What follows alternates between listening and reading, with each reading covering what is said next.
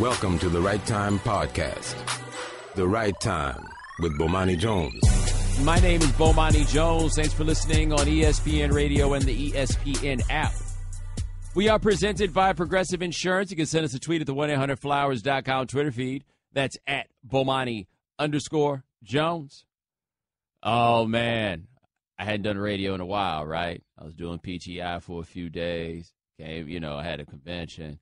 Came down here to Miami, doing highly questionable for a little while. Been traveling, man. But before I left, the homie Kyrie was saving us with all this good content that he was providing by not wanting to go to the Cavs. And while I was gone, Kyrie didn't provide no content. And then I came back yesterday, and we were like, ooh, I sure could use some content. And Kyrie was nowhere to be found. I'm like, hey, yo, Kyrie, Tuesday coming up. What you got for me, bro? And then Woj was like, hold my 40. And he comes up, and he's like, all right. And what did Woj come with us with? Okay, Woj put out the report on ESPN.com, basically that the Cleveland Cavaliers are hoping that they are going to be able to get a franchise player back in return for Kyrie Irving. That's the play that they are making, to try to get a franchise player back for Kyrie. And I got to say, getting a franchise player back in a trade for Kyrie would be pretty impressive. Why would it be pretty impressive? Because it is very, very rare that you trade a player as good as Kyrie and get back a player as good, if not better, than him. That tends not to happen very often. Now, if you do not get a player who is better than Kyrie Irving in that trade, then you are not getting a franchise player. How do I know that? Because Kyrie Irving is not a franchise player. Or at the very least, Kyrie Irving has not demonstrated to me that he is a franchise player. Now, to be fair, James Harden, when the Rockets made the trade for him, had not demonstrated himself to be a franchise player. And then very quickly, like in one game, demonstrated he was, in fact, a franchise player. But the Cavs are not going to get a franchise player in trade for Kyrie Irving. On top of that, we find out that the Cavs are operating under this idea that LeBron ain't coming back. They feel as though if LeBron does not commit to coming back, then LeBron is not coming back, and they are going to make trades, with the thought process being that LeBron is not going to come back. Right. That's the game that they are playing.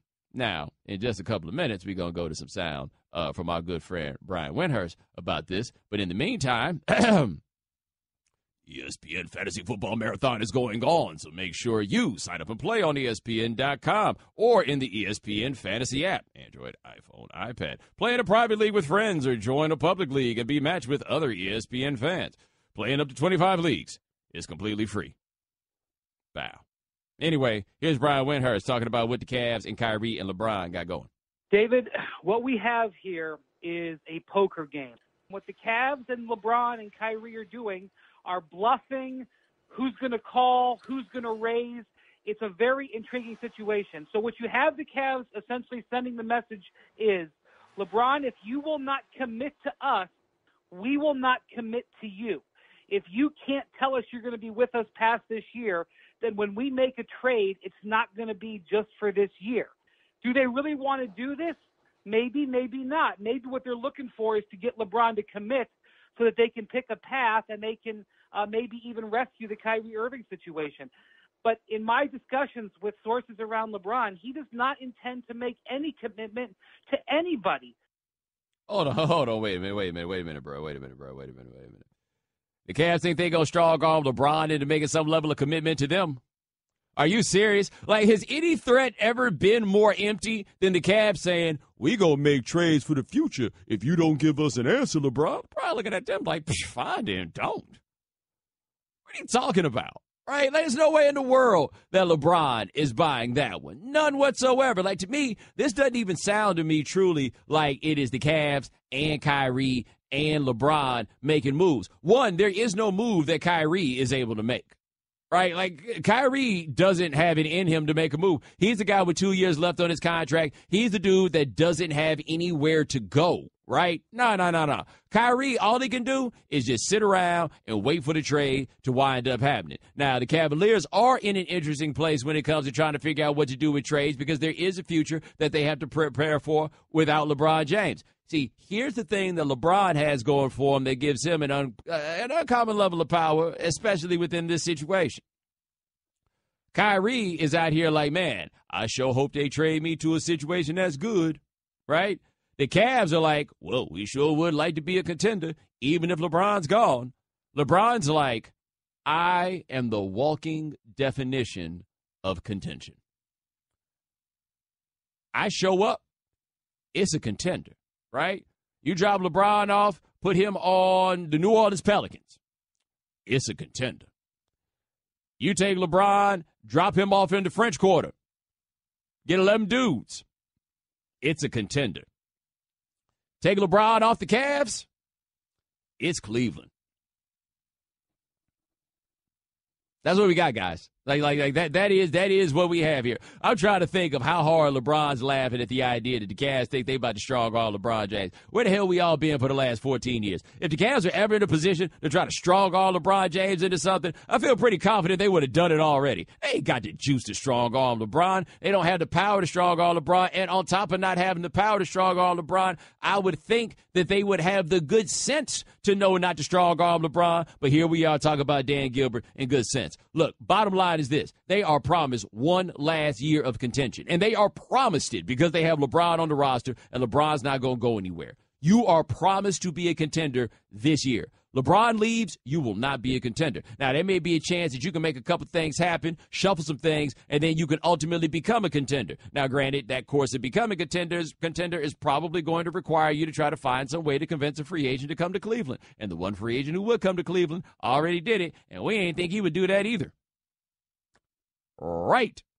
You got 1 year LeBron. Your trades need to be all in line with, let's try to get us this championship this year, because that's what we got. We don't have anything outside of this year. Cavs come to LeBron. Well, if you commit to us, maybe. Well, LeBron looking at them like, you got to be kidding me. He's like my homeboy. It was, okay. I try not to make analogies that, like, compare sports to romantic situations. I try not to. I feel like it's a little bit of a trite move that people wind up making. However, I feel like in this situation, it reminds me of this one time, right? I had this homeboy. He was dealing with somebody.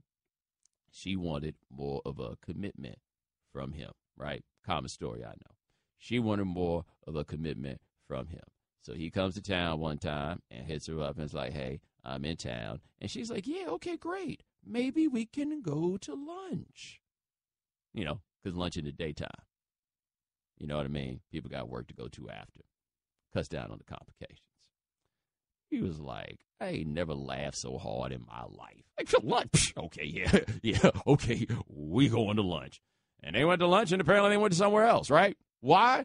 And you know damn well that wasn't going to work, right? This idea that you going to smoke a commitment out of somebody? No, not like that, right? Like, there might be a way that you can manage to pull it off. That one isn't going to do it. That one isn't going to pull it off. You might be able to, like, detach yourself completely, but you're not about to be on some, yeah, we can do that. We can go to lunch. No. That sure ain't going to work with LeBron James. LeBron, like, I don't do lunch. You know damn well you ain't trying to go to lunch with me. Cavs ain't trying to go to lunch. Cavs need to go ahead and get the biggest meal they can get tonight, right? They need to play reasons and just come to terms with what the situation happens to be. But you are not going to strong arm LeBron into nothing. You ain't going to force him to say he's not committing to the Cavs, period. Well, if you tell us that you're going to, no, that's not going to happen. So now that you know that he is not going to commit, you might just be trying to make some moves that make your team as good as it can be right now. I would also make the argument that I don't see a lot of ways that they could make a trade that would make this team better for the right now that would not ultimately make the team better for the future. Right? Like, it seems like their goals kind of work together a little bit better than they're given credit for working together right now. Cavs hustling backwards, man. Like, really, really hustling backwards. If the game plan is we are going to strong arm LeBron James. Meanwhile, Kyrie over there like, somebody trade me, please. I would kind of like to go play. They're like, not now, Kyrie. We too busy talking to LeBron. This is why I don't want to play here, no. Kyrie, hey. After we talk to LeBron, then we'll talk to you. But that's what? Yeah, I know. That's why you want to leave. But you can't leave until we figure this out with LeBron. So even as Kyrie tries to assert his independence and get out from the shadow of LeBron, they're like, yeah, cool. As soon as we figure out what we're going to do with LeBron. Yeah. And then in a couple of years, he's going to be like, man, I miss the days where they used to holler at LeBron and then talk to me. Now they talk to me first, and we only won 30 games. 888-729-3776. That is our telephone number. Coming up next, we got your phone calls. And also, the NBA thinks they have figured out how to get rid of stars resting with the schedule. I'll let you know if they pulled it off on ESPN Radio, the ESPN app, Sirius XM Channel 8. The Right Time with Bomani Jones. Ladies and gentlemen, welcome back to The Right Time. My name is Bomani Jones. Thanks for listening on ESPN Radio and the ESPN app. We are presented by Progressive Insurance. Domonique Foxworth of the Undefeated joins us next segment. Domonique Foxworth will join us at 4:30 Eastern. 888-729-3776. That's our telephone number. And hey, Top Straight Talk, brought to you by Straight Talk Wireless. Best phones, best network, no contracts. All right, 888-729-3776. That's our telephone number. We're just talking about Kyrie Irving and the Cavs trying to get a franchise player in return for him in a trade. I don't think he's a franchise player. Let's hit the phones to talk to Harrison in South Carolina. Harrison, thanks for calling The Right Time. Oh, yeah. I'm just saying, like, I feel like Kyrie is a franchise player. I mean, but so is LeBron. But, I mean, he's going to need LeBron in the long run. That's why I don't feel like he should be traded, even though because he's saying, like, he's not a focal point. I feel like he is a focal point because if he doesn't have LeBron, if LeBron don't have him, then he ain't going to have nobody to pass him. He's going to have anybody to pass to him. Yeah, thanks, Harrison, but I don't feel like that was what focal point mean. Let's hit the phone and talk to Sean in Florida. Sean, thanks for calling The Right Time. All right, Bo, thanks for taking my call. Yes, sir.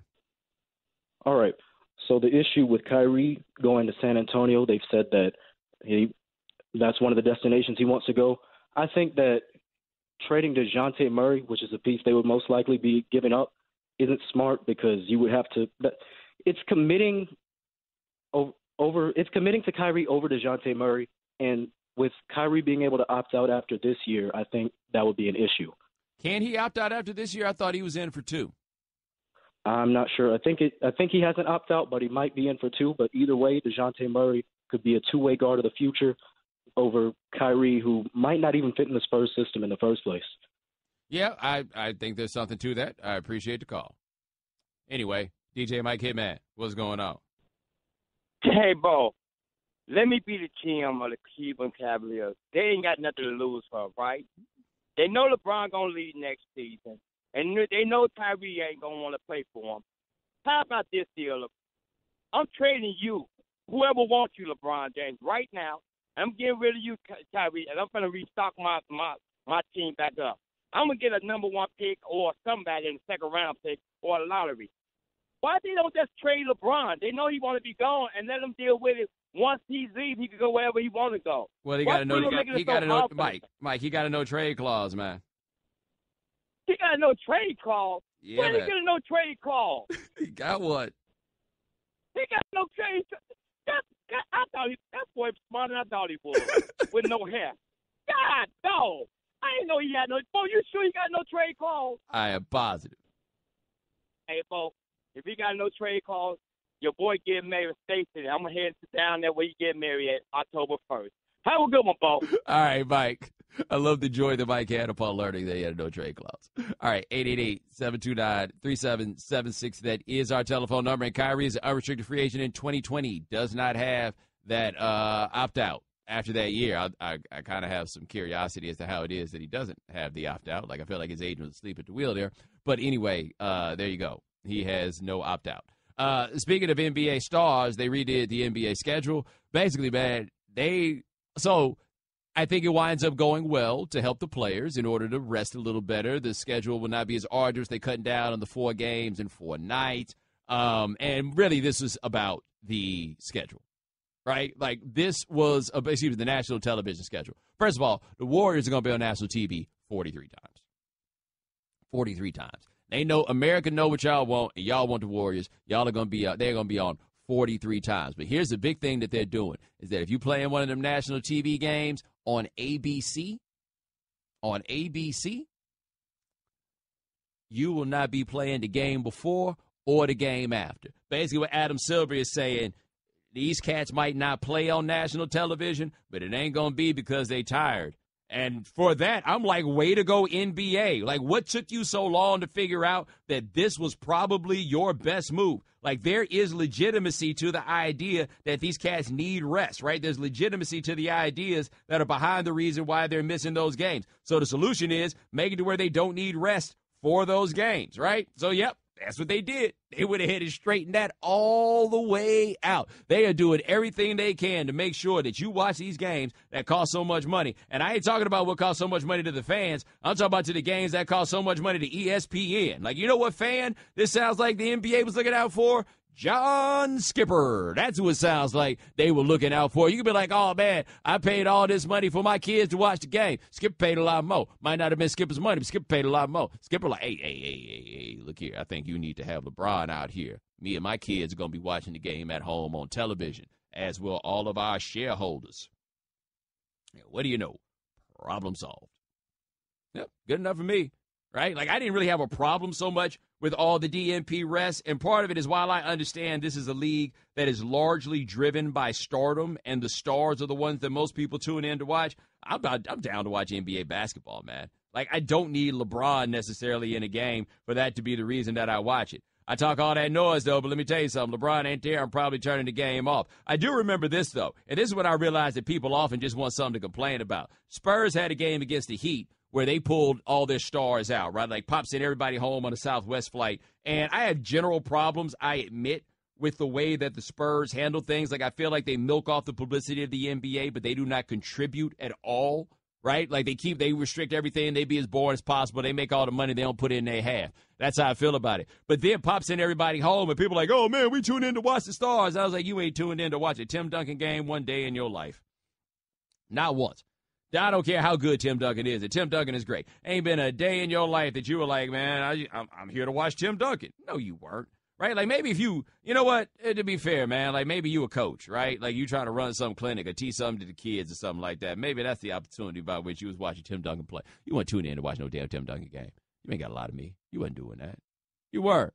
There's like really 3, maybe 4 players in the NBA that people really are like, oh, I came to see that guy. They came to see LeBron. They came to see Durant. They came to see Steph Curry. I mean, maybe we could say Russell Westbrook, though, James Harden on that list. But otherwise, man, ain't nobody tuning in to watch nobody else. They just NBA players. So, hey, they redid the whole schedule to make sure those players play, which is good because in the end, everybody else gets rest. What do we get? Better basketball. And I am here for better basketball. Straight Talk Wireless, nationwide coverage on America's largest and most dependable 4G LTE networks. All right, 888-729-3776. That is our telephone number. Coming up next, we'll talk to Domonique Foxworth of the Undefeated. Find out if there's anything the players can do to get some of this power back from your man Raj. You're listening to ESPN Radio, the ESPN app, Sirius XM Channel 80. The Right Time with Bomani Jones. My name is Bomani Jones. Thanks for listening on ESPN Radio and the ESPN app. Our guest joined us on the Shell Pennzoil Performance Line, just like our next guest. Check him out on the Morning Roast, Sundays 9 to 12 Eastern on ESPN Radio. Also check him out at theundefeated.com, where he does them good all 22s. His name is Domonique Foxworth. Domonique, I want to start with you. What did you think when you saw that Zeke Elliott got this 6-game suspension? Yeah, I mean, I want to say that I was shocked, but I really wasn't shocked because you can't be shocked because you never know quite what to expect out of the league. So Zeke Elliott is obviously someone who has, at least recently, seems to have a history of making poor decisions. So he's not someone that I'm necessarily wanting to defend, but I will say that you need some sort of consistency when you're dishing out punishments, and you need some buy-in from the players and the Players Association, which is not something that the commissioner has. So while I think a lot of people right now are happy to see, and I have to say I am too happy to see that the NFL is on the side of the victim it seems for once, but we're all happy to see this until it goes the other way, which is what we're more accustomed to seeing, is the commissioner having all this power and making mistakes in the decisions and the fines and the penalties that he levies. Well, I think the question there is, when we see this, is, okay, why is now the time that they've decided to be on the side of the victim when it seems pretty clear that they had not been previously? Like I always say about the credibility of the NFL, credibility is like insurance. You don't need insurance till you get in a wreck.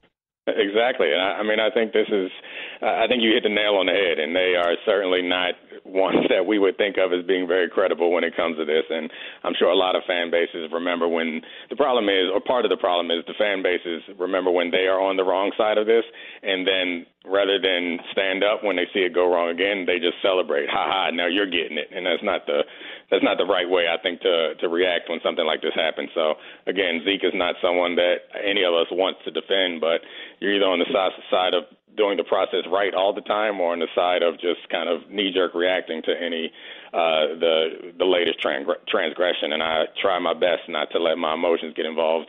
And the league lets their emotions get involved, unfortunately. So it kind of feels that Ezekiel Elliott is picking up some of the punishment for all the mistakes that Goodell has made in the past with levying penalties.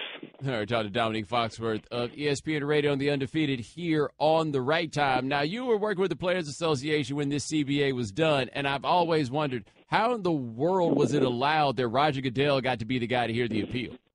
Yeah, no, I mean, it's certainly not my proudest moment, but I think that we talked before about the piece that I wrote about decertification of the union, because there really is a severe power asymmetry, and it's not much the players can do. If you ask the players to go on strike for something like this, it's unrealistic to ask all the players to go on strike when no player, until they are caught up in this situation, no player ever thinks they're going to end up on the wrong side of it. And I think Tom Brady is a perfect example. I can guarantee you during the last CBA negotiations, Tom Brady never thought he was going to end up on the wrong side of commissioner discipline.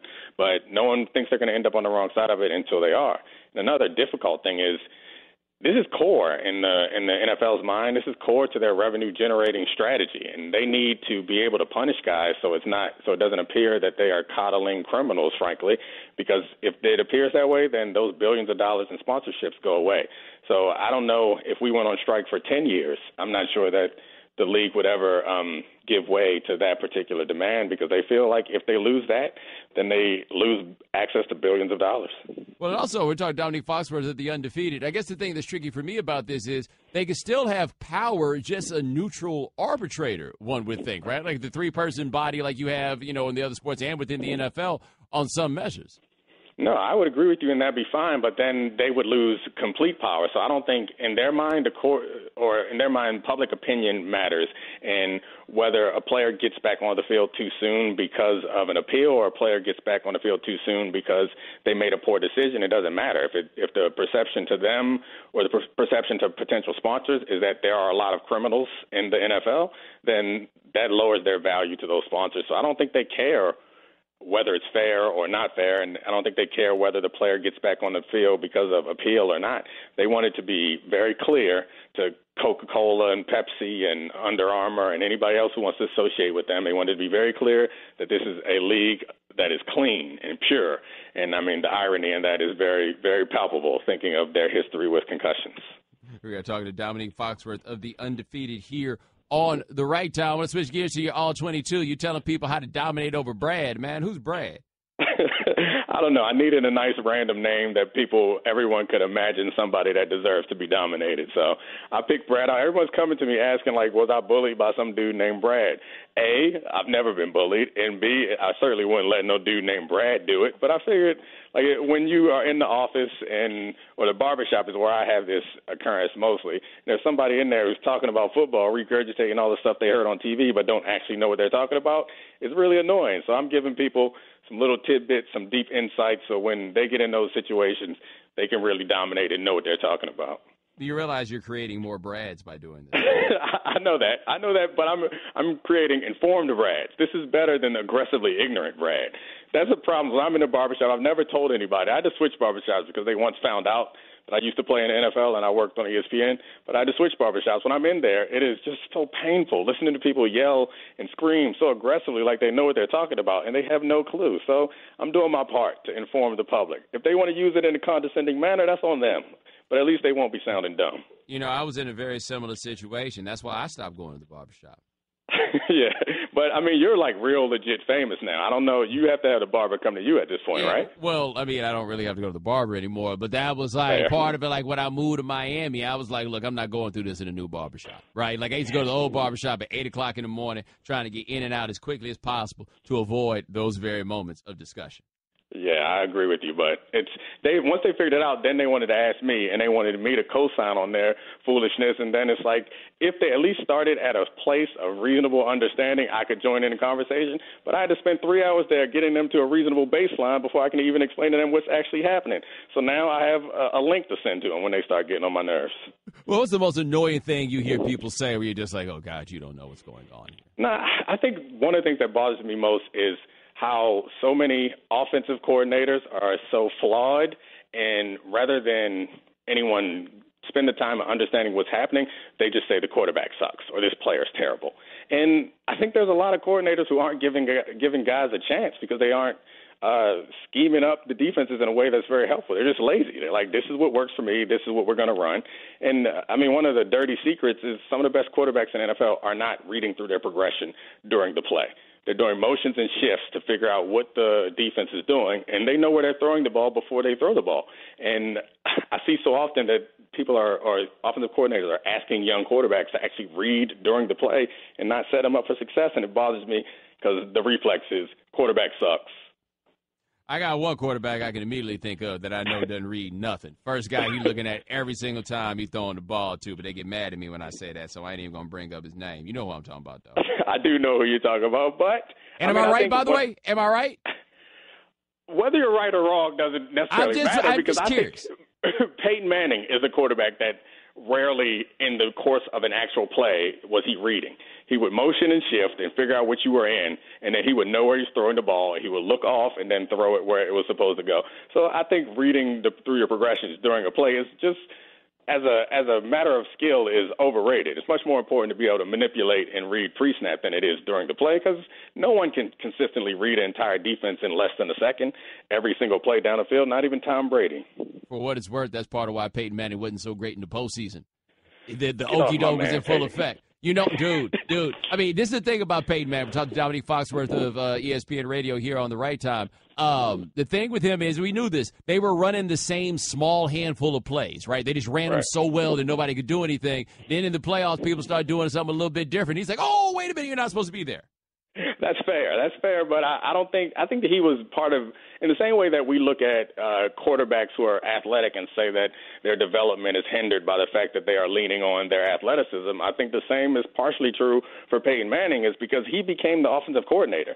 And so for many teams, when he became the offensive coordinator and then he got into the playoffs and was facing real legitimate defensive coordinators who were putting a lot more time and effort into preparing for him, I think he was a little short-handed because then he was like, well, we just going to run the same thing we've been running.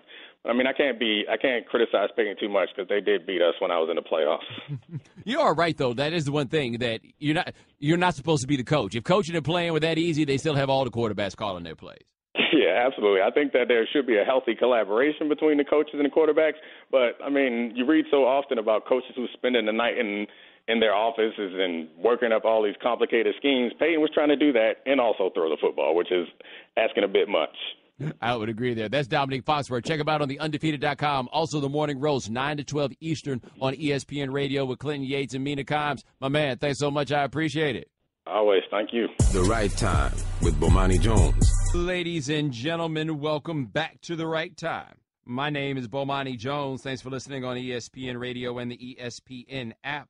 All guests join us on the Shell Pennzoil Performance Line. Thanks to Domonique Foxworth of the Undefeated for joining us the last segment. Jim Trotter of ESPN will join us in the 5 o'clock Eastern hour. And right now, on hour 22 of the ESPN Fantasy Football Marathon, our man, Mike Golick Jr. How you feeling, bro?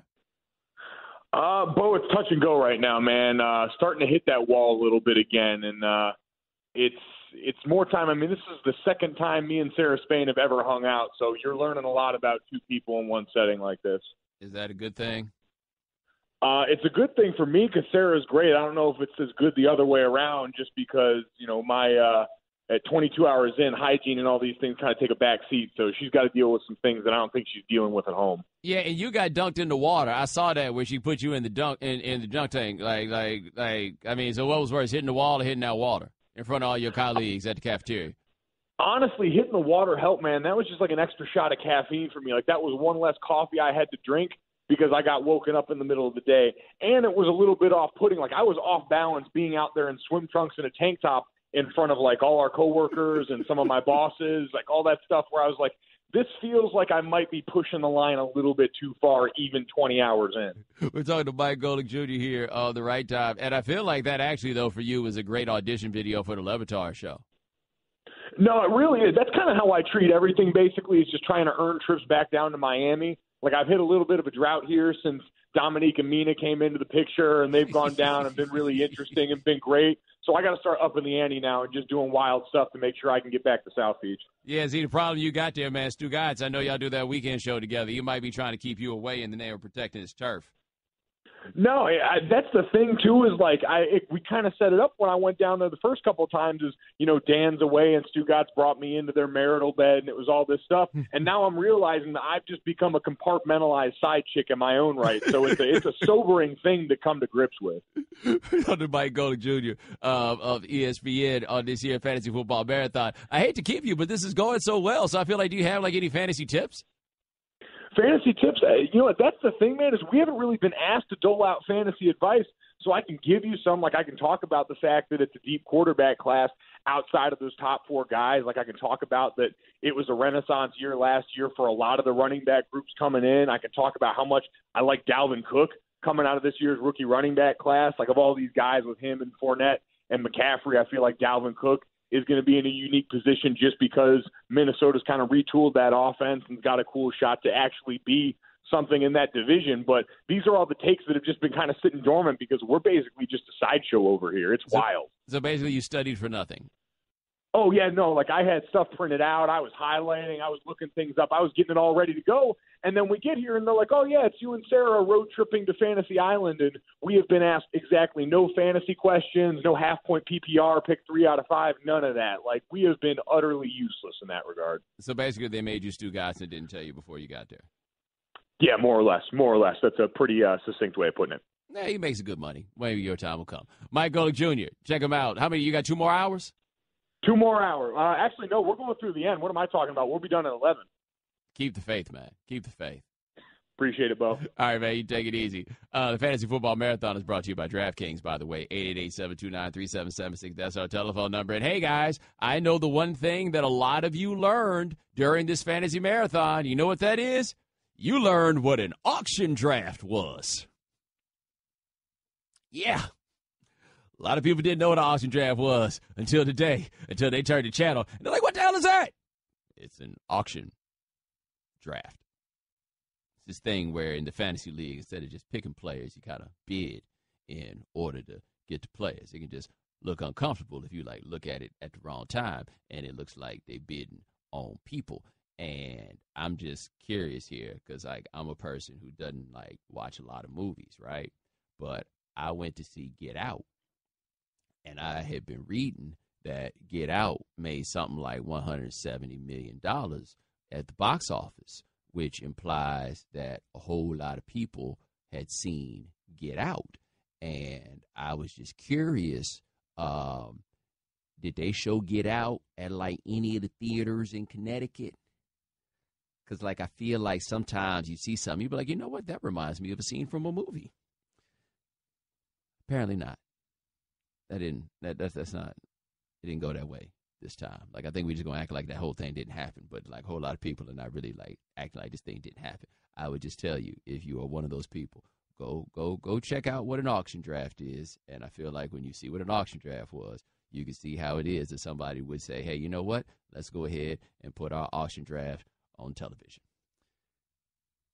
Now, maybe somebody should have been like, hey, maybe we should configure this auction draft just a little bit differently, right? All right? Because the danger always comes up with if somebody tunes in the middle of the segment, you never know what it is that they're going to be talking about. I have a fascinating story that my father tells about one of his friends being at the Democratic National Convention, and while people were talking, they were having a conversation about the war in Vietnam, and then he fell asleep, and when he woke up, they were having a discussion about gays in the military.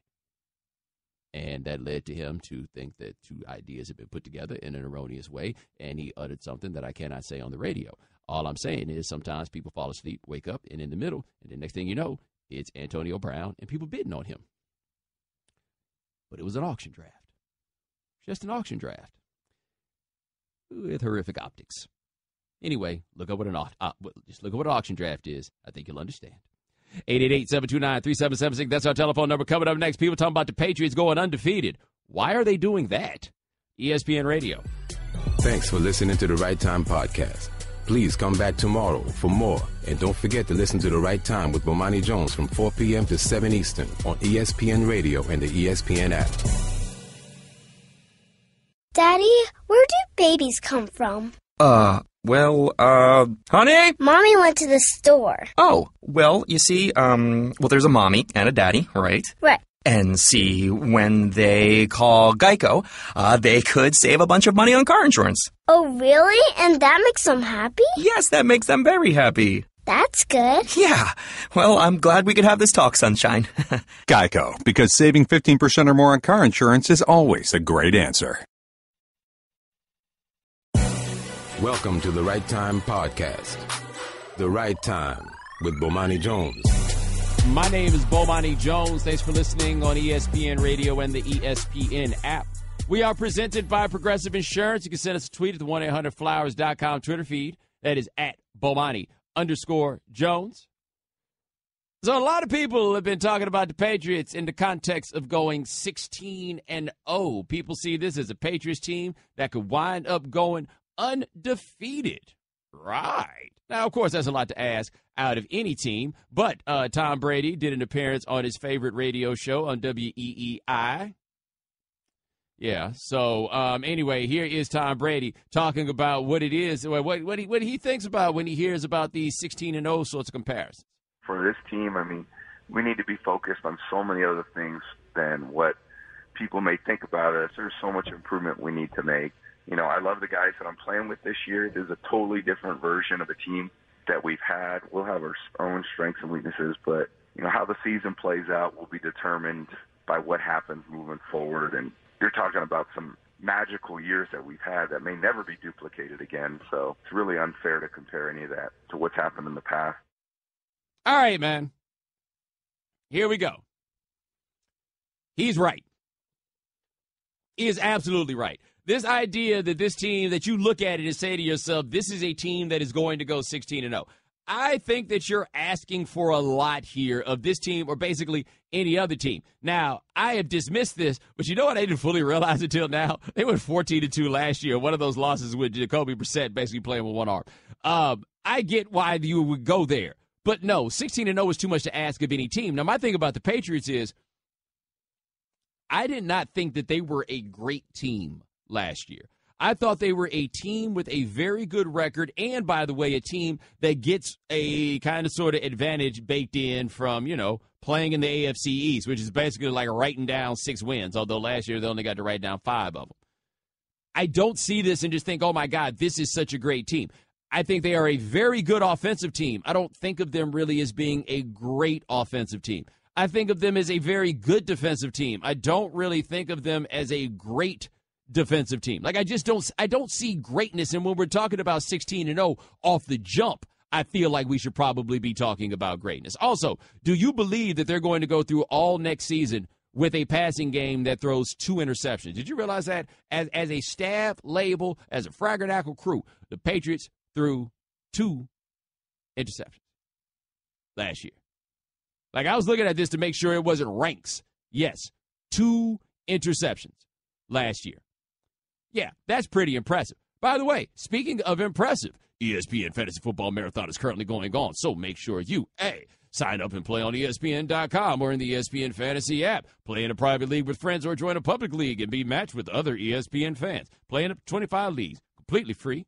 Fantasy Football Marathon, presented by DraftKings. Hey, man, you got to do that sometimes. Anyway, no, I just don't see undefeated here necessarily. Now, I do think, like, adding Brandon Cooks helps, certainly. And I think he helps because your go-to receiver was Gronk, right? Like, granted, they did well with Gronk not being in there, but your go-to threaten you receiver was Gronk. Brandon Cooks, okay, that makes things a little bit better. It does. Like, I do think it makes things a better move for them. Okay, you'd like to have that. We're still going a long way asking for 16-0. Now, if you'd excuse me, I think I'm about to embarrass somebody. 888-729-3776. Talk to Garrett in North Carolina. Garrett, sup? Hey, Bo. Listen, man, I love you, man. I love the show. but I remember having this conversation with you last year, and it's always a little bit of Hold on. You had this conversation with me about them going 16-0? No. Just about them winning the Super Bowl last year. Okay. And I didn't think they were going to win the Super Bowl. Now I'm saying I don't think they'll go 16-0. That's not a bold statement. And listen, no, and that's a valid point. I mean, you still need a lot of things to happen. Then why are you about to waste my time? Well, because I'm telling you that they can if they stay healthy. If they stay healthy, they can definitely do you realize what a if that is in the NFL? If you can stay healthy while your dudes are getting hit in the head. It's a big if. I understand that. If was a fifth, we'd all be drunk, Garrett. Why are you wasting my time? Point was that the Patriots, you didn't think them that they got that good of a team. They are that good of a team, Bo. It's just that they don't have a headliner. They don't, outside of Tom Brady and Gronkowski, who's always hurt, right? They don't have that superstar that you can sit there and say, "Oh, this is a great team." But they are, because they're fundamentally sound. They do everything right when they're on the field. Fundamentally sound. You talking about the receivers? They're like the San Antonio Spurs of the NFL, man. You talking about the fundamentally sound receivers? I'm talking about those fundamentally sound receivers that always get open. I'm talking about that fundamentally sound receiver named Hogan that had over 20 yards receiving. I'm talking about that Julian Edelman, who people keep saying he's only 5'5", but he continues to make big plays. That's what I'm talking about, Bo. Them players that you keep underestimating, and they keep showing up. Thank you for having the temerity to stand up for the Patriots. I don't know what you want from me here. I don't know what you want. Like the Patriots look, I've been here for the last 16, 17 years. It's not a question of how good the Patriots are. It's a question of today. Do you think they will go 16-0? They ain't made an NFL team yet that I'm betting on off the rip going 16-0. Not one. I don't think that's absurd. I just don't, right? Okay. 888-729-3776. That is our telephone number. Let's go ahead and throw Greg in St. Louis on, dude. Greg, thanks for calling the right time. Oh, okay. Number one, that last caller, are you insane? This is football. It's a contact sport. You cannot if everyone stays healthy. The other reason for the call was there was an article on the Undefeated that was written by Stephen A. Smith. And I just have one question, and I'm going to get off the line, and hopefully you can answer it for me. In football, it's all about the team buying in and believing that the organization is doing everything it can to put them in the best possible position to win. There is no way in hell you're going to tell me that these teams with these quarterback battles all have a better option than Colin Kaepernick. And with that, I'm going to get off the line. Love the show. Thank you so much. Appreciate your insight. I appreciate it, man. I didn't read that Stephen A. column, so I can't really say anything about that. I would also say, though, that, yes, your point is correct there about Kaepernick. I'm kind of done with that particular fight, though. And when I say I'm done with that fight, I mean there's nothing left for me to say about this. Kaepernick is better than dudes that have jobs. What we have going on as it relates to him is not a football issue. Like, I don't think any of those things at this point are really disputable. And given that I don't think any of those things at this point are disputable, I don't know, like, what it is that's going to come of it from me arguing the point. You know how I feel about it. In fact, I feel like you know what it is that's going on here. The league has made their call. There's really nothing I can do in that regard. So it's not as though, like, now I don't care about the issue as it relates to Kaepernick. I just look at it like, yeah, okay. All these teams, every time a team signs a quarterback and the quarterback isn't as good as Kaepernick, I could absolutely be like, yeah, but what about Colin Kaepernick? But y'all know that already. The people who are there have made the decision. They don't really care about that. They don't care about it at all. And I honestly find myself left in a place where I'm confused as to how exactly I should handle it. And where I say I'm confused as to how I should handle it is I don't know if there's anything productive for me to say about it at this point. These jokers going to do what they do. Now, what I would like is for people to just be honest about what the situation is turned into. Like, that would be my request, is that others be real about what it is that is going on. But, yeah, you're right. You're not going to be able to tell me that all these scrubs are getting jobs and that Kaepernick isn't good enough to get one of those jobs. We're just at a point now where one thing you're going to learn about people who make decisions like the one that's being made about Kaepernick, after you catch them in the lie, it's not like they say, okay, you got me. Once you catch them in the lie, you know what they do? They realize they probably didn't have to tell the lie in the first place. And they just keep it moving. Sad but true. All right, 888-729-3776. That's our telephone number. Coming up next, the NFL says they will not release their report on Ezekiel Elliott. I'll tell you why that's hustling backwards on ESPN Radio, the ESPN app, Sirius XM Channel 80. The Right Time with Bomani Jones. Ladies and gentlemen, welcome back to The Right Time. My name is Bomani Jones. Thanks for listening on ESPN Radio and the ESPN app. We are presented by Progressive Insurance. Jim Trotter of ESPN will join us next segment. Jim Trotter will join us at 5:30 Eastern. Nothing makes a summer birthday or anniversary more magical than 1-800-Flowers.com. Right now, when you order a dozen multicolored roses for only $29.99, you get another dozen absolutely free. Go to 1-800-Flowers.com/ESPN. 888-729-3776. That's the number to talk to Daniel in Chicago. Daniel, thanks for calling The Right Time. Daniel. All right, Dan. 888-729-3776. That is our telephone number. So Mike Florio, Pro Football Talk, put a post up that I thought was worth checking, where he says, look, man, the NFL will not release the investigative report from the Ezekiel Elliott situation, nor will they release a transcript of the hearing. Now, what Florio says here, and I quote, we've learned in recent years that the NFL's version of the truth in matters of discipline may not always square entirely with the truth, given the apparent habit of selecting an outcome and working backwards to justify it. And so it's impossible in this case to conclude that the contents of the NFL's public statement or its letter to Elliott explaining the suspension represent the truth, the whole truth, and nothing but the truth. Eventually, more evidence will emerge that will equip the jurors in the court of public opinion to get the truth, or at least formulate reasonable or unreasonable opinions about it. For now, the NFL has declined to release publicly information that would shed plenty of light on whether Elliott is guilty of domestic violence. The 160-page investigative report, more than 100 exhibits, and the transcript of the June 26 hearing. It is interesting, though, that we are willing to take the NFL's word on a lot of this when we really don't know anything of what it is that they have. And see, this is one thing the NFL always has going for it, is that no matter how much we can get into these discussions about how the NFL has questionable credibility, all they got to do is shine it up just a little bit and win a press conference. And we're like, nope, I think the NFL finally got this one right. Like, basically what we did with this Zeke Elliott situation is the virtual equivalent of being like, the commissioner looks real commissioner-y. Kind of like look at presidential. You understand what I'm saying? It's like, yeah, he really sounds like a commissioner this time, as if his damn job ain't sounding like a commissioner. Like, that's not what he's supposed to do every single day. Like, that's where we are on this one when it comes to Zeke. Maybe you could take their word for it, right? Like, maybe you can. But how in the world could you do that? And again, Zeke's people are coming so hard on this one that it is fair to wonder, like, how are you so confident in this? Because if it's a lie, man, you going to wind up looking bad.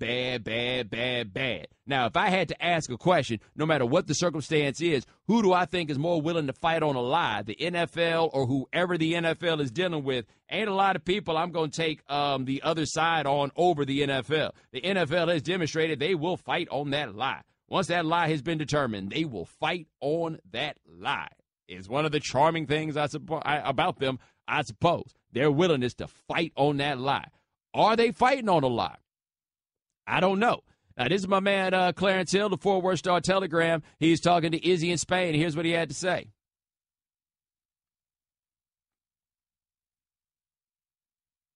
We got a point.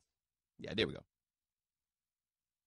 There's at least thinking in the Cowboys camp and Zeke's camp that they went too far trying to get right for the public, and they've made a scapegoat out of Elliott here because they didn't really have the stuff to do this. Of course, certainly Jerry Jones doesn't think, when he looked at all the evidence and investigations, that there was enough there for a suspension at all, let alone a fifth-game suspension. And the thing that is scary for players is that so someone can make an accusation against you, and the league is going to side with her over you and basically extort you to say, I'm not going to, if you don't give me this, then I'll call the cops or call the league. There's a hotline people can call for the league and make complaints against you. And if the league's going to side with accuser without conviction, you're setting up a slippery slope that allows players to be extorted. Now, I have to say that I worry about any time that the argument gets to, they're going to be setting us up, right? Like, that worries me. That's always a tricky one because it ain't that many people who are playing the game and running the setup. Now, the thing I always say about this is this argument we target to people like, yeah, it makes women look bad. I would not say that these dudes are targets necessarily, but if anybody's a target, the dude with a pocket full of money and in the situation they in would wind up being there. Now, is this really going to be a thing where a woman can suddenly just extort an NFL player because of this? I feel like that is a bit of an extremity. I also don't know from here why it is that the Cowboys and everybody on that side is so certain that this is nonsensical. The NFL is really behaving as though this is a thing. I just don't have any way to believe anybody on either side of this. There is no one on either side of this that I have any measure of trust for. Now, the other thing the NFL has got to answer, and I do think that this becomes a thing, is when you've had cats where it was open and shut and you knew that there was an incidence of domestic violence, you gave them some credit for, okay, well, these guys, insert person here has seen the error of their ways. It'll never happen again. They'll never do it again. Josh Brown winds up being the example that you have. And that's what they decided to ride out for. You got to have some measure of consistency in your processes. Like, no matter what it is that you do, there has to be some level of consistency in your processes. And this is the part that the NFL just seems to be totally, indifferent to, is any measure of consistency within their processes. The reason that they don't really have to have consistency in their processes, they're willing to let these things go to arbitrators, and if the arbitrators decide to throw the suspension out or whatever, they're willing to do that. But part of why they don't have to have any consistency in their processes is we will pat them on the head in a moment like this one with Zeke. They don't have to have consistency in their processes. If the one time they give somebody a minimum, what was supposed to be the minimum punishment, we're like, hey, great job on finally coming down, when that was supposed to be the minimum. And when they had that press conference about the minimum, you were like, hey, great job, finally we got a minimum, even though there were so many levels of flaw in that decision. No, man, they do this stuff because we allow them to get away with it, because when they get wrong, all we do is scream, and when they get it not even right, if it smells right, just a little bit of, just a little whiff of right. Like, it smells like got paprika in it. Good enough. Boom, you're there. That's all you need. That's all you need. And you wonder why we keep on lying to us in various ways. And right now, I don't know. Maybe they wasn't lying, right? That's possible. Maybe the NFL is not lying about this. I just don't know if I'll ever be in a situation where I'm willing to be the one to definitively say, oh, come on, man, they wouldn't lie about something like that. Word. For real? You sure about that? So I feel like if you're the NFL, you kind of got to put this stuff out there, except for the fact that if you're the NFL, you don't have to put anything out, because they never got to explain themselves. They never have to defend anything. By the same token, though, there's noise that Zeke's out here talking. You got to put some stuff out here, too. Right. You got to put some stuff out here, too. Everybody's on show and prove. Every single one of them is on show and prove, except none of them really feel like they have to show or prove. Somebody, I figure, though, is probably going to go first. The league game is going to begin. Generally speaking, if you're going to play the league game, you kind of want to be the one to get out in front of it. So maybe the NFL is just like, whatever. Or the NFL is going to let this get bad. And you know what happens if this gets bad? That's right. Your man Adolfo going to be on Mike and Mike. Adolfo or Troy Vincent. Those are the two dudes where the garage is like, ooh, this looks impossible. Hey, Adolfo. Are you doing anything tomorrow morning at 6:45? Yeah, I know it's early, but, that thing we like to do. Yeah. Tell Greeny I said what's happening. By the way, just to switch gears just a little bit, because we had a phone call I thought I was going to be able to take, but we could not. I just saw something on the bottom line that says somebody from the Jets says that Christian Hackenberg is, quote, like a rookie, unquote, and there's no way to know if he is ready to start a regular season game. And Todd Bowles, I mean, are you renting? I hope you're renting. If you're not renting, go ahead and sell. Right? Just go ahead. I feel like you go ahead and put that on the market. I know it can be very inconvenient to try to go through a move while you got a season going on, whatever it is. I totally understand that. But if I were you, I start scoping out my options right now and getting the hell out of Dodge, because they scope. I don't know if you're renting your house, but they are definitely renting you as the head coach. Yeah, it ain't a buying situation. All right, 888-729-3776. That's our telephone number. Coming up next is silence with Colin Kaepernick becoming an issue with players who support him. We'll talk to Jim Trotter of ESPN on ESPN Radio, the ESPN app, Sirius XM Channel 80. The Right Time with Bomani Jones. My name is Bomani Jones. Thanks for listening on ESPN Radio and the ESPN app. All guests join us on the Shell Pennzoil Performance Line, just like our next guest covers the NFL for us here at ESPN. His name is Jim Trotter. Now, Jim, I talked to you a couple weeks ago after you had spoken with Jerry Jones, and he felt there was no evidence against Ezekiel Elliott. So what were your thoughts when you saw the 6-game suspension came down? I was surprised at the length of it, to be honest with you. One, because the NFL has been so inconsistent in how it's meted out punishment under its domestic violence policy. You know, my thing is that if Josh Brown could get 1 game, then for Zeke to get 6, it just seemed a little inconsistent. But I'll say this to you, Bomani. We've heard one side in this story, and that's the league side. And I will say to you that if everything the league alleges in the letter that it sent out to Ezekiel Elliott is true, referring to the 3 different occasions of domestic violence, then to me, the league didn't go far enough. If all of those things are true, he should have been suspended for the year. I believe the league should have a zero tolerance on domestic violence as well as drinking and driving. And the reality is, under its domestic violence policy, it says that the 6 games is the baseline in terms of punishment, and it can be lessened or increased depending on mitigating circumstances.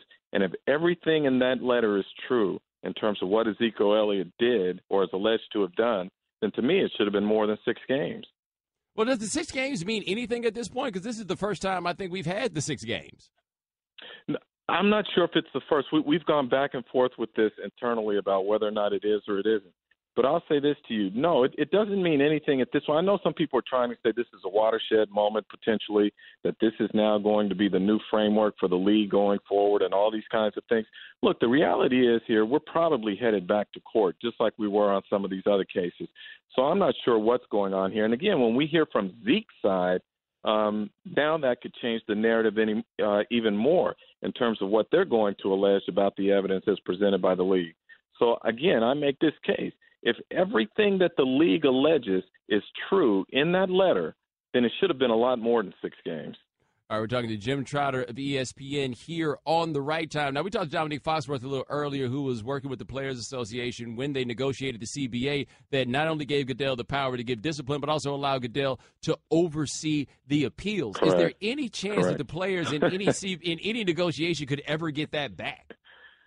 Absolutely, and I can tell you this, that there was discussion, I believe it was a couple of years ago, between the union and the league, and the union actually thought that Goodell was giving in on the appeal hearing of being judge, jury, and executioner, and the union thought it had an agreement with Goodell, and then all of a sudden it changed when Goodell got back to New York. There had been a conversation between Goodell and DeMaurice Smith about this.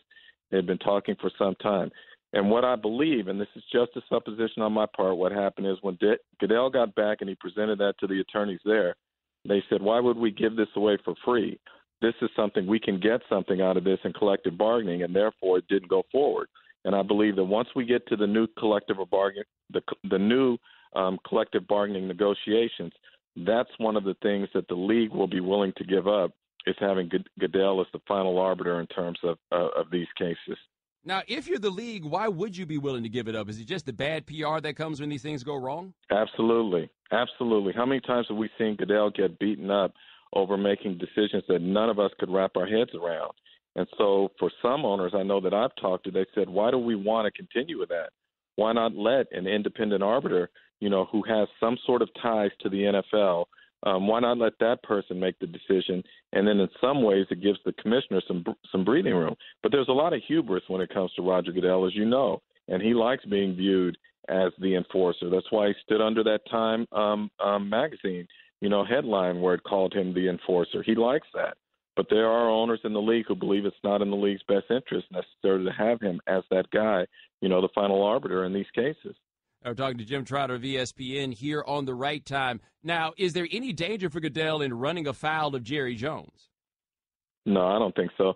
Because look at this. He took on Robert Kraft, and behind the scenes there were a number of owners who wanted him to discipline the Patriots. And now he's got Jerry Jones, and I can tell you for a fact that there are a number of owners who want the Cowboys to be disciplined in this.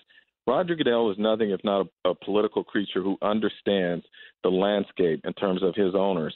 And therefore, in my mind, he would not be proceeding in this way if he did not feel he had the backing of the owner. So no, I don't think he's in any danger. Is he going to make Jerry upset? Of course he is. Jerry was upset also when he got the fine for violating the non-salary cap, if you will, agreement or instructions during the uncapped year. So, no, Jerry won't be happy, but I don't think it's going to impact Roger at all. All right, talking to Jim Trotter of ESPN here on The Right Time. Switching gears, saw you tweeting about this, that there are some players who would like to hear from Colin Kaepernick, players who have been supportive of his cause. Can you tell us more about that? Yeah, it really comes down to this, Bomani, because I had been kind of beating the drums that why aren't more players standing up for Colin Kaepernick right now?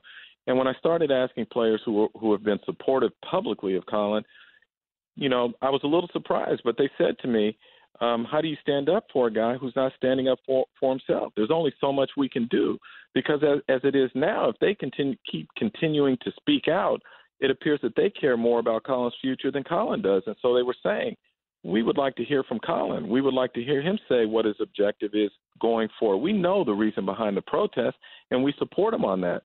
But now when it comes to him not being signed, what's the best strategy going forward? What's his end game? What's the objective? And they have not heard that from him. And the one thing they've done when some of them have spoken to him and they've asked him about it is he has thanked them for their support, but he is not giving them any direction in terms of what they could do to help him or what he plans to do. So they have said to me that they would like to hear from him publicly, and they're willing to stand alongside of him, but he just has not been willing to do that at this point. Now, were you surprised to see how outspoken Michael Bennett? I mean, I guess there's no surprise to seeing Michael Bennett be outspoken on this, but I guess it was interesting that now was the time that he chose to approach this way. I wasn't surprised at all, Bomani, to be serious. If you look at this offseason with Michael Bennett, he's been more and more vocal about things that have been going on. And Michael and his brother Martellus are two of the more socially conscious players in the NFL. I mean, they do speak out on issues, and they have these great personalities, and sometimes people get caught up in that as opposed to seeing just how serious they are about some of these issues. And so if you have followed Michael this offseason, you have seen different points where he has spoken out on certain things. So to take this step, it didn't surprise me at all. It surprised me a little bit that he didn't consult with anyone. He didn't talk with any teammates about it. He did it on his own. And in fact, after the game, Pete Carroll was surprised by it. The front office was surprised, and even his teammates. But they also supported him on it because they know how serious he is about it.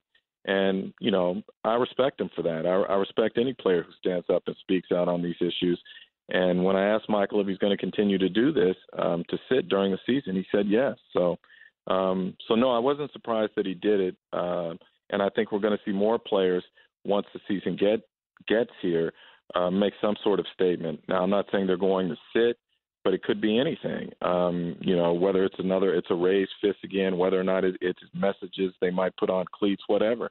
I do think we're going to hear from players during the season. Now, do you think anybody will be able to get Marshawn Lynch to talk about this?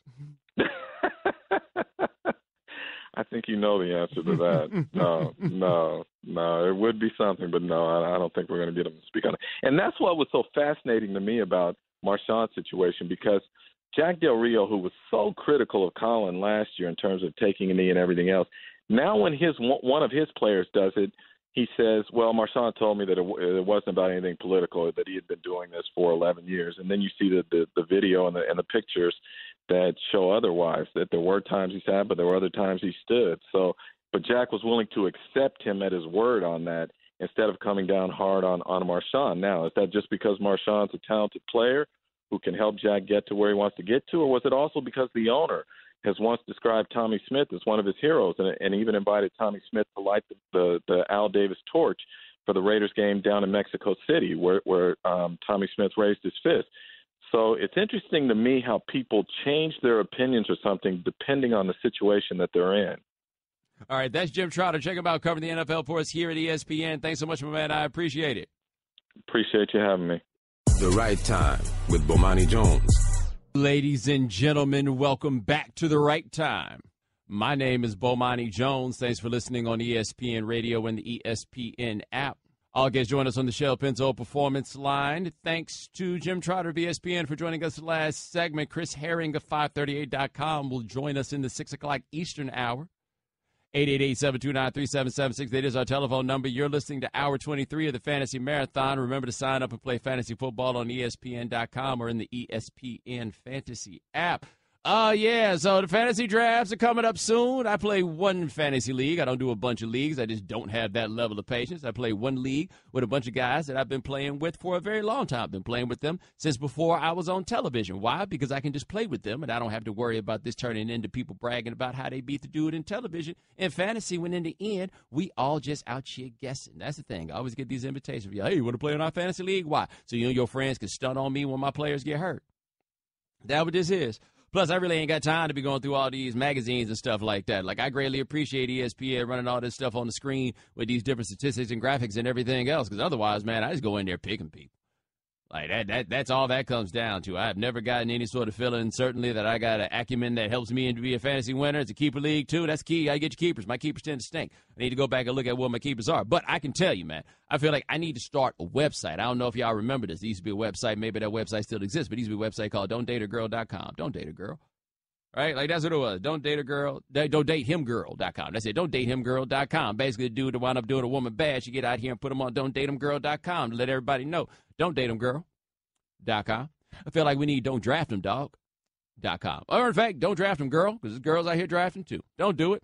Don't do it. Don't pick them up. Who are some of these guys that jump on the list? Now, some of these guys wind up on, my previous list of put it all together, right? Like, we had my Darren McFadden. This would be the year to put them all. He'll put it all together. And, okay, maybe for like the first 6 weeks, you might want to consider Darren McFadden, because it may not be the year he puts it all together, but it could be a 6-week period where he puts it all together while he's running behind the line and Ezekiel Elliott is.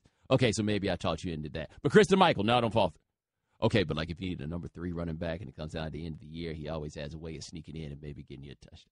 Okay, so maybe I'm a little confused about those. I can tell you the ones you don't pick, man, is them dudes with them Qs. You know what I'm talking about, those dudes with those Qs? Those dudes that stay questionable week after week after week. Had John Brown on my fantasy team for a couple years. Smokey down there with the Cardinals. I call him Q John Brown. Questionable John Brown. Stayed being questionable. Every week John Brown was a question. I didn't know what to do. It was a lot like that year I had Percy Harvin on my fantasy team. This is back when it was like prime level Percy Harvin, but Percy Harvin nonetheless. You never knew them damn migraines were going to pop up. Or when Percy might punt somebody out and not be able to play. You never really had any idea what it was, but you want to stay away from Percy Harvin. I feel like a lot of other people going to get tricked on this one. Like I saw something today on the Twitter, where somebody was talking about C.J. Spiller, wherever he plays now, and they were saying how they were raving about C.J. Spiller. Oh, no, no, no, no, no. Even in prime, you can't count on C.J. Spiller. Not whatsoever, right? Even when you could count on him being healthy, you couldn't count on the coach giving the ball more than 10 times. Yeah. You couldn't. Like, I think it was a Marone that was talking about the thing with C.J. Spillers. After those long runs, he gets tired, so you don't give him the ball that much. Everybody gets tired after a long run. It was a long run. Give it to him again later so he can run a long time again. What are you talking about? Help us out.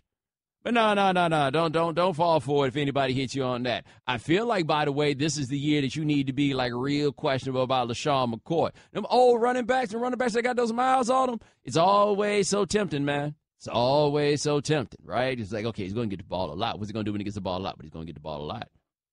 You sure you know how much LaShawn McCoy is actually going to be able to play? Are you positive you know how much LaShawn McCoy is? Ooh. Don't draft him, dog.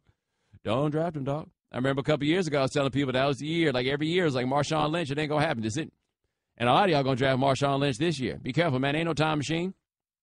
Like, I know Marshawn Lynch spent a year away from the game, but it didn't look like he spent that year in no hyperbaric chamber. He's going to be out here putting on for the community. And while putting on for the community is a very, very good thing for you to do, it does not necessarily get you ready to play more of this football. Don't fall for it. Don't fall for it. Okay, I think that's pretty much everybody that I've got for you to be skeptical of this year when fantasy comes around. I got a goal, though. I know who I want my fantasy quarterback to be this year. I'm not going to tell you until I pull it off. If I get him as my fantasy quarterback, I'll let you know. If I can't get him as my fantasy quarterback, I'll tell you what my plan was. But I got a secret plan that is going to make my fantasy team unbeatable. And on top of making it unbeatable, make for a great radio show. That's right. And that's what fascinates me. Brought to you by Firestone Complete Auto Care. Keeping cars running newer, longer. Whatever you drive a Firestone. Coming up next, what in the world is Hugh Jackson talking about? Thanks for listening to the Right Time Podcast. Please come back tomorrow for more. And don't forget to listen to The Right Time with Bomani Jones from 4 p.m. to 7 Eastern on ESPN Radio and the ESPN app. You're listening to Love Advice with Leanne. Caller, you're on the air. Hi, Leanne. Long-time listener, first-time caller. Why, in your professional opinion, do you never take my calls off the air? Is this Carl? Yep, it's Carl. I mean, we had a few dates. Everything was great. I thought, Well, when you switch to Geico, you could save a lot of money on car insurance. Okay, awesome. You should call them. I will. Geico, because saving 15% or more on car insurance is always a great answer. Welcome to the Right Time Podcast. The Right Time with Bomani Jones. Ladies and gentlemen, welcome to The Right Time. My name is Bomani Jones. Thanks for listening on ESPN Radio and the ESPN app. We are presented by Progressive Insurance. You can send us a tweet at the 1-800-Flowers.com Twitter feed. That is at Bomani_Jones. All right. So, Michael Bennett and Marshawn Lynch didn't stand for the national anthem over the course of the weekend. That now makes it a topic that's going to come up with more guys on more teams, right? Like, it's a thing now. Like, I don't think this would have necessarily come up before. But, I mean, maybe it's the events of the weekend that are going to spur this a little bit more. But now we're at a point where all these guys and all these teams are going to be asked about whether or not this is something that they are going to do. Now, in Oakland, it's interesting because Marshawn Lynch did not stand. And we just had Jim Trotter on of ESPN a couple segments ago. And he was like, look, man, Jack Del Rio was not here for the Kaepernick kneeling last year. But now Marshawn Lynch is on his team, and he said that Marshawn Lynch told him this is something I've been doing for 11 years. And then we find pictures of Marshawn Lynch not doing it. And now Jack Del Rio is kind of like, I don't know what there is for me to do. I don't know what there is for me to do. Hey, I think I'll just ride along with this, right? That's what I think. And so here's the thing with the NFL, at least as it's going to relate to whether or not another player decides that he is going to kneel. It is best for the NFL to act like everything's all good when that happens. Because when the NFL acts like everything's all good, it doesn't become a thing, or it's far less likely for it to become a thing. Like, the difference between Kaepernick and all these other dudes is the other dudes waited for permission. Right? Now, you can make the argument that Kaepernick did not need permission, and that's fine. But the difference between Kaepernick and, say, Eric Reed, Arian Foster, I guess he doesn't play in the league anymore, but we could go around the league, Brandon Marshall of the Broncos. The difference between those guys and Kaepernick is those guys basically waited for permission because the league was like, yeah, we can't stop you from doing it. Like, it sounds like it went to legal, and all those cats looked around and tried to figure out what it was that they could pull off, and they're like, yo, nothing we can do to stop them. Okay, go ahead and do that. Now, here is what Roger Goodell had to say about it. The national anthem is a special moment to me. It's a point of pride, and that is a really important moment. And I think, but we also have to understand the other side, that people do have rights, and we want to respect those. I was with the Jets a few weeks ago, and one of the players was there, and they said, there's a time and a place. That's what we all have to sort of understand, the responsibility of doing it at the right time and in the right way. And what we see is a lot of our players going in the community and really taking the platform they have and being active and creating dialogue and actually making really positive change. And that's what I think is so important. Protest to progress is what I call it. And we all have to recognize that people want to see change. Let's go out and try to make that change happen in a peaceful and an important way. And we've seen our players lead that. We saw it in Denver with Brandon Marshall. We saw it with Doug Baldwin in Seattle. They went out and did some really great things in the community to affect change in a positive way. And that's what we want to see our players do. And I think it's a positive thing. So you look at Raj doing something smart. Now, this is why this is Raj doing something smart. I remember I read a biography of Bob Marley called Catch a Fire by Timothy White. You Eminem fans will remember his name.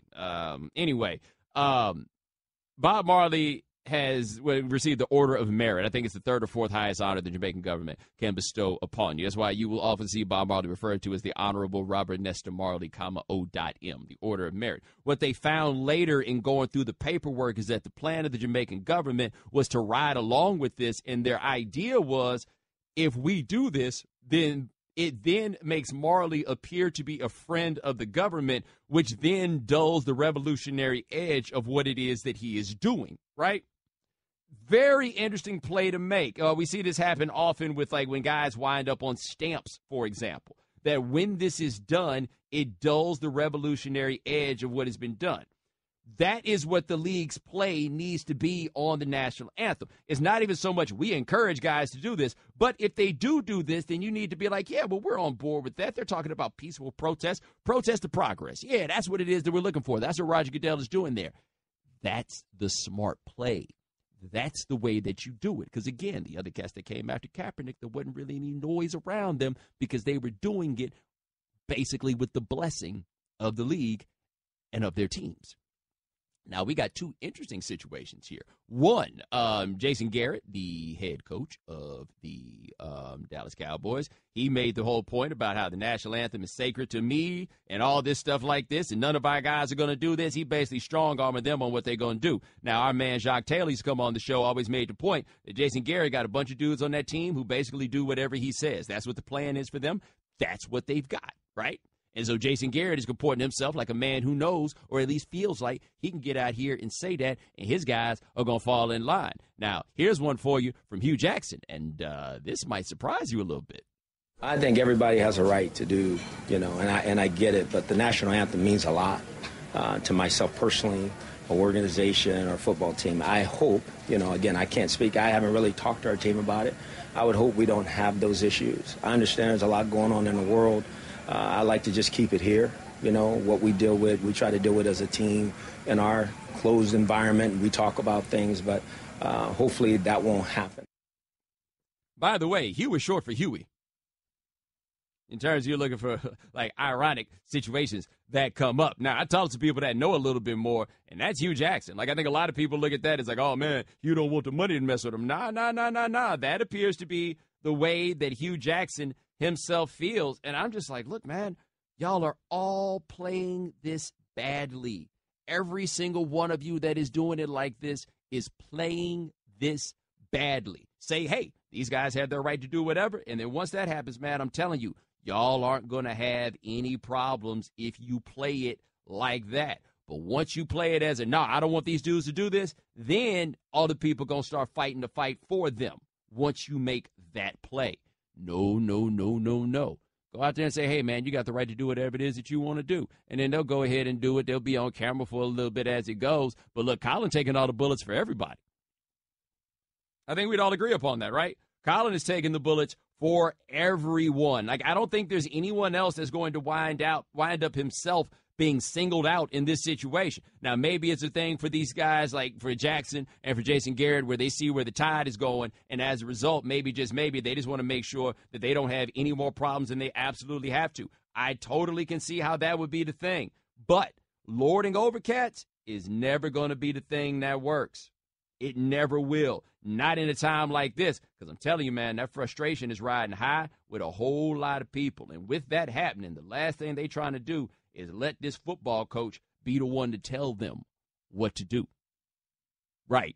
You're not going to win by suppressing this, especially when everybody involved knows, hey, man, y'all don't really have the standing. All right? Like, you can go ahead and cut somebody if you want. So, like, a guy at the end of the bench, you might be able to keep them in line, but nobody cares about the dudes at the end of the bench anyway. It's the dude whose names you know that you got to worry about kneeling or not standing or whatever it winds up being. The guys at the end of the bench, no, they ain't doing nothing, man. No contracts ain't guaranteed. They backs is all the way straight. All the way. At least they going to be. But you're going to mess around and defend some dude that matters to your football team. And that dude's going to do it. And you ain't cutting them all. Right? Even Kaepernick last year, they didn't cut him. Now, granted, there was the injury stuff and everything else, and they couldn't exactly do that, and he wasn't the best quarterback that happened to be on the roster, right? But no. There's going to be some cat you can't release that decides to do this if your play is to try to tell grown men what to do. Because at some point, you wind up getting a measure of resistance from that. And once that happens, man, really, good luck to you. Try to pull that off. I'm just telling you, as a league, strategically, you want to make this go away? Let these dudes do it. What you're going to wind up with, in all likelihood, is what happened last year. You're going to have a couple of dudes do this for a week or two. And then after that week or two passes, they're going to move on to something else. Now, who knows? Maybe the world going to keep on being crazy like the world been crazy, and they're going to keep doing it. At which point, them dudes not standing up is going to wind up being the least of your concerns. Right. Let these dudes exercise their rights. They'll exercise their rights. Everybody will keep it moving. Try to stand in their way. Becomes a matter of pride. You're going to have a fight that even if you win, you will ultimately lose. All right, 888-729-3776. That's our telephone number. Coming up next, we're getting some more reporting out of what's going on with Cleveland and the Cavs and Kyrie and LeBron. You think they'll be on the same team in October? You're listening to ESPN Radio, the ESPN app, Sirius XM Channel 80. The Right Time with Bomani Jones. Ladies and gentlemen, welcome back to The Right Time. My name is Bomani Jones. Thanks for listening on ESPN Radio and the ESPN app. We are presented by Progressive Insurance.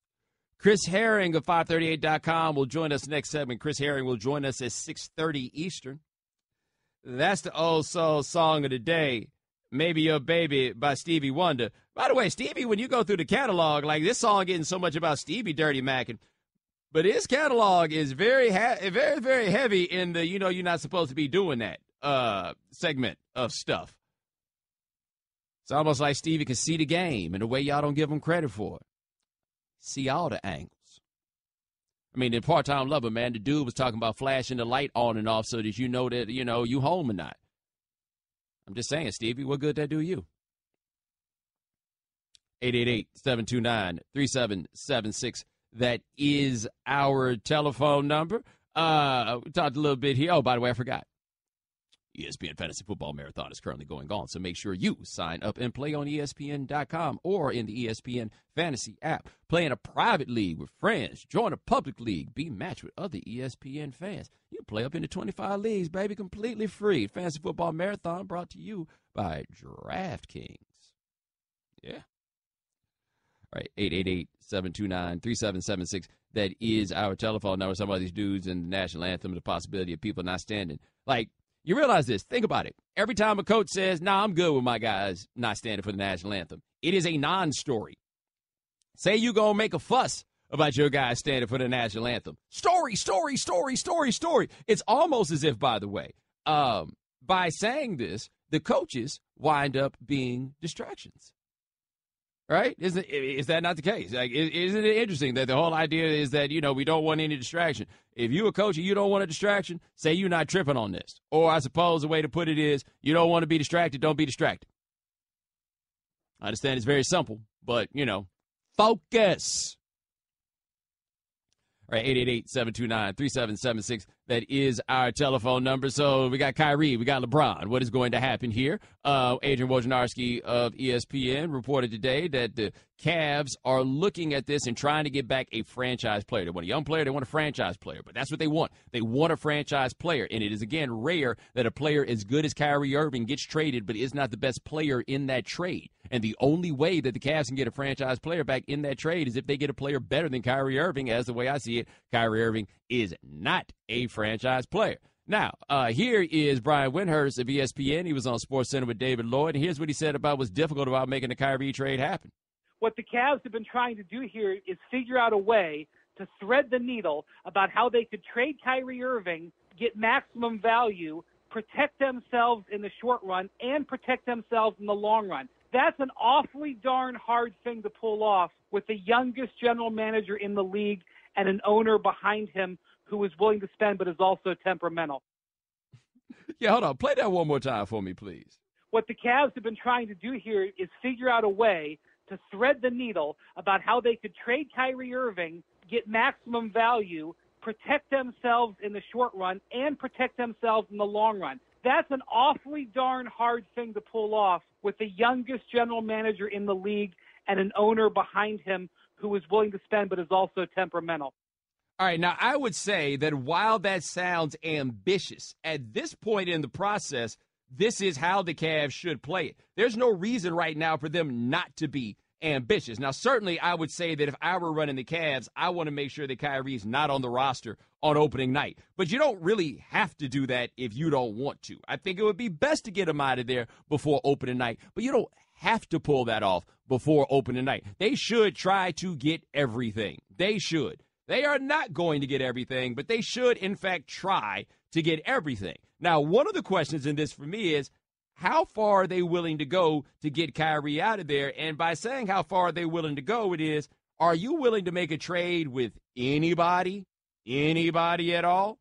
And why would I say anybody at all? Well, a team that has a lot of the assets that one would think the Cavaliers need in order to make it happen would be the Celtics, because the Celtics have all of the assets. Now, here's Adrian Wojnarowski of ESPN talking about the Cavs' willingness to trade with the Celtics.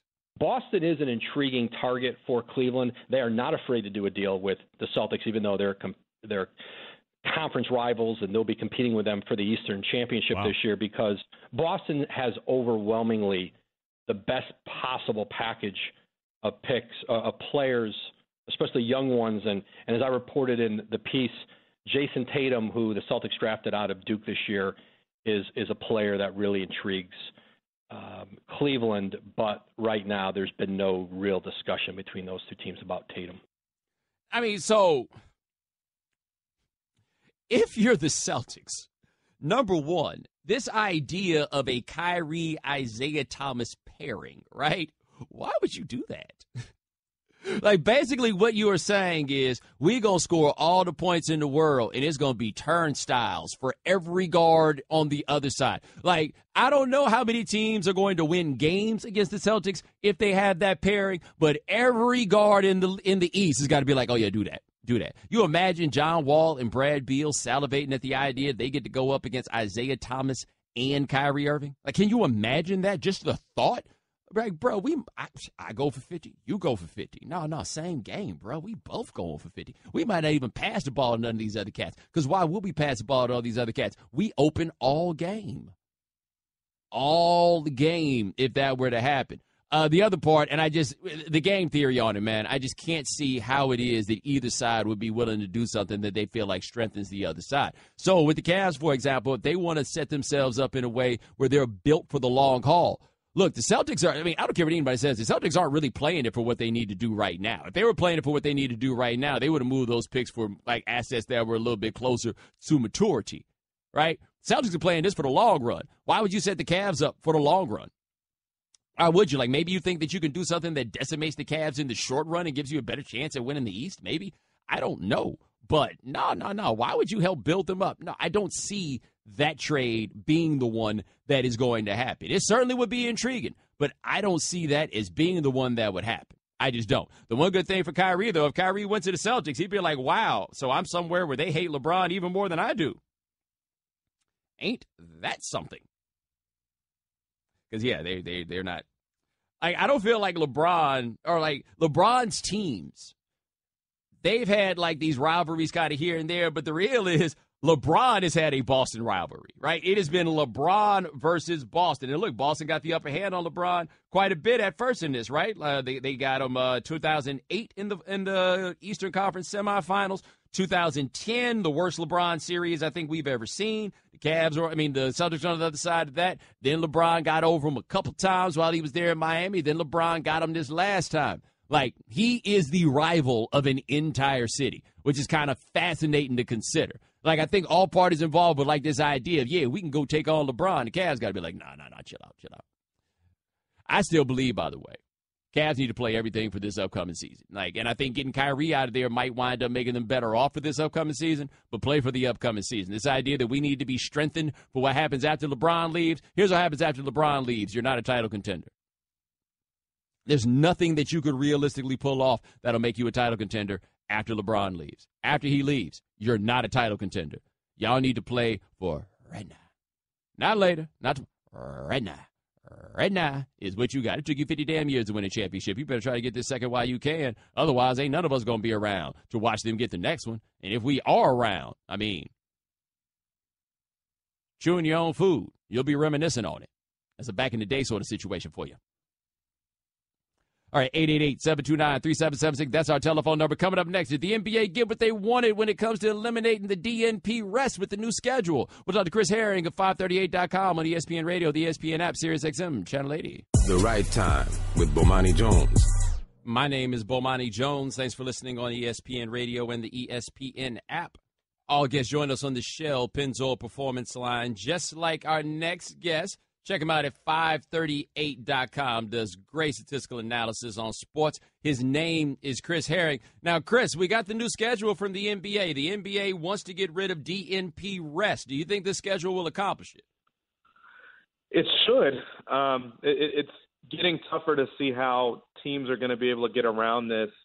Obviously, if players are injured beforehand, there's no way they're just going to these games, but putting an extra day or two of rest before and then also after these games, before they go into these marquee Saturday ABC games and Sunday ABC games, you would think that it's a little bit tougher to make the argument that Pop has a rationale to hold out Kawhi Leonard, or that Steve Kerr has a rationale to hold out all four of his stars from the Warriors. So it seems like it's a step in the right direction. They had that really embarrassing 2-week stretch there where they had the Warriors who were going to play the Spurs, and then the Cavs are going to play the Clippers. And in both of those games, you had almost one whole team that decided to hold people out. And actually that Warriors-Spurs game, Kawhi was out, Parker was out, and then all of the top four guys from the Warriors were out. So they're trying to avoid that happening anymore going forward. I mean, we basically haven't had a good Warriors-Spurs regular season game in the last 2 years, right? Every time we think we're getting it, it's like, oh, wait a minute. Yeah, no, I mean, these are two teams that really, when you think about it, obviously they're elite teams because of who's on that team and who are on those teams. But they also are very, very ahead of the curve when it comes to not worrying about what other people think about the way they rest their players. And they're very proactive about resting guys and paying attention to the monitors that these guys wear in practice to make sure that they're not totally run down before they go out there and play. And so it makes sense. And, I think it's good that these coaches don't have to worry about this dance anymore, that they'll actually have legitimate rest going into these games. And obviously the league can potentially be happy too now that they don't have to worry about fans getting angry with them if they're making a long trip to see a game when a team comes to town once a year, and worry about TV partners getting upset at carrying these games when the stars aren't out there on the court. All right, talking to Chris Herring at 5:38 here on the right time. Now, in looking at the schedule, is it enough to make you wonder why they didn't do this sooner? Yeah, I mean, I think the league for forever, you kind of look at the round peg square hole sort of thing, and obviously the league is not going to play less games or fewer games. That would probably be the best remedy for injuries and competitive postseason. But, the next best thing, if you're going to keep the number of games the same, try to find ways to just expand the schedule. And frankly, it's going to be an extra week this year, but even that 1 week allows them to get rid of all the 4-game and 5-night scenarios, which those are just brutal. When I covered the Knicks, I hated when the Knicks had 4 games and 5 nights, particularly when they were on the road, just because I felt like I couldn't catch my breath and just have a day where there's nothing happening. You still have a practice to cover on that 5th day a lot of times. So I hated that. I couldn't imagine what it was like for them physically to go through that, especially guys that are playing 35 minutes a night. So that you're able to eliminate that completely. You're able to cut out another back-to-back scenarios that these guys would otherwise have.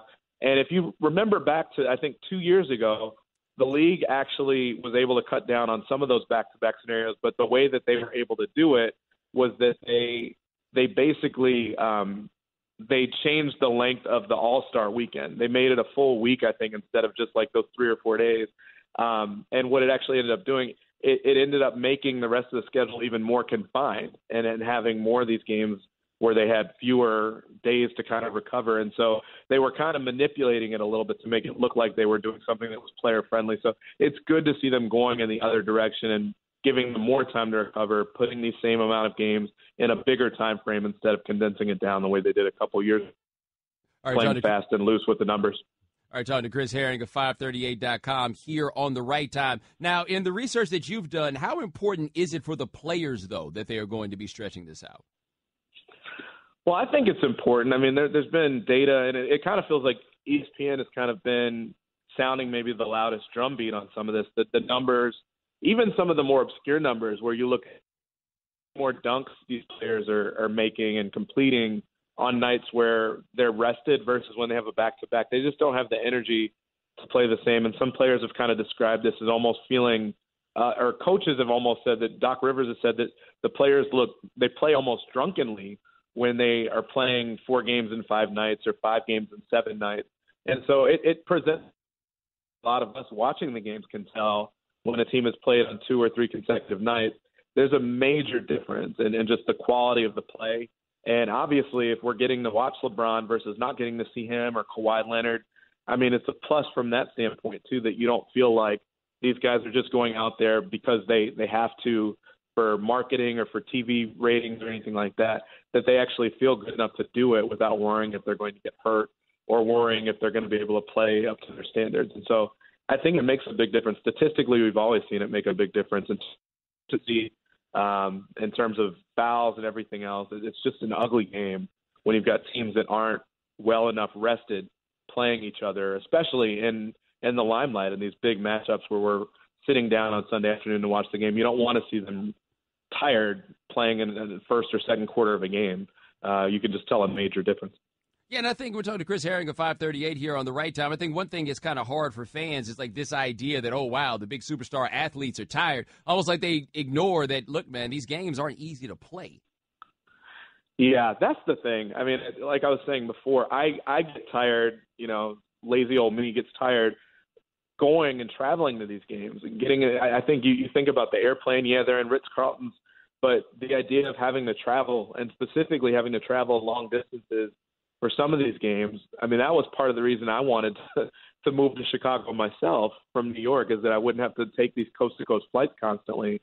The Warriors have incredible distances that they travel for their games in some cases because sometimes the schedule isn't all that friendly to them and because the schedule wants them to be in certain places to be able to play these national TV games. And so it requires them flying longer distances than pretty much anyone else. And so the stat that I thought that was really telling, Tom Haberstroh had one yesterday that he put in a story and mentioned on SportsCenter.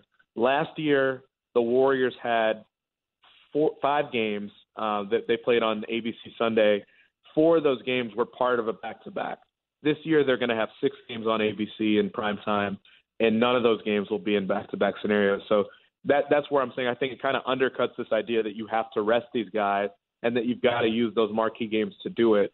I think the league wanted to try to find a way, basically an ironclad way to say you can't just wiggle your way out of this now by saying that you're resting guys, because we're specifically going to build in enough rest for you to be able to have these guys not be tired, have enough time where they're off, and then they should be able to come in relatively fresh for these games. So I don't think there's going to be as much of an excuse for these guys to be able to sit out these games now, because the league has tried to build in enough infrastructure for them to take time off right before and then right after these major games.